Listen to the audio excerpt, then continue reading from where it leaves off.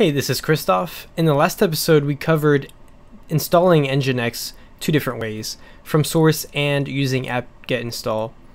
Now, if you use the apt-get install, then your configuration file is going to be at this directory here, etc nginx, nginx.conf.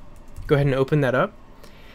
And I'm going to walk you through some of what I think are the most important ones. If I skip out on a few of these and you're interested in it, then I would definitely recommend checking out the documentation. It's pretty thorough in explaining what each part is. But if you look at it here, you've got simple directives and context directives. These simple directives are the top three here and the ones inside of these blocks. And the context directives are going to be the blocks like events and HTTP, for example. Let's look at the first two here, where you have user data. So the first obviously is the user and group that Nginx worker processes are going to run as. Now, in order for Nginx to bind to ports below 1024, and this is a Linux restriction, we have to run Nginx as root. But we want our services to run with the least amount of privileges. So that's exactly what happens. Nginx starts as root, but then it spawns the child processes as this user we have set as data. And we can verify this. But first, let's look at this next line here. This is the number of worker processes that we want to create when Nginx starts. We have it set to 4 right now. We can change this, and I'm going to show you how we know how many are spawned if we weren't looking at the configuration. And also just to show you the users as well. So the command that we're going to run is psaux, and then we're going to pipe it grep nginx. Alright, so if you look on the left column side, you'll see it says root data, and then it says that 4 times. So as I just explained, it starts Nginx as root, and then it spawns child processes as data. That way we restrict the access that those processes have. Alright, now this command, just in case you're not completely familiar with it, the PS just stands for process status, and it basically just gives a snapshot of the current running processes. The command or parameters aux gives you all the users' processes. It shows you processes listed by usernames, which is exactly what we want to do in this scenario here, and it shows all the processes, even ones not attached to a terminal. So if we go back in the configuration and we change this to, I don't know, maybe 2, and I'll explain in a second how we decide, and then we restart Nginx, then we run this command right here. We only have 2 worker processes, and the way that you decide what number to put on there depends on the number of CPU cores you have. So if you have dual core, then you would put 2, quad core you put 4, etc., etc. If you're not sure, or if you want to have a configuration that's going to work on all kinds of different machines, then you can set this to auto, and Nginx will try to figure out by itself. So how do you determine how many processor cores you have? You can use grep again, which we just saw a second ago, proc CPU info, and you pipe it wc-l, and it shows that I only have 1 in this virtual machine here. So I should really go back in my configuration and change that one more time. I'm not going to do that for sake of time, but let's go back in the configuration file now. Third line is just the process ID number that you can look at if you want. Inside of this events context directive, we have a worker connections number, and the number is 768. Now this sets the maximum number of simultaneous connections that can be opened by a single worker process.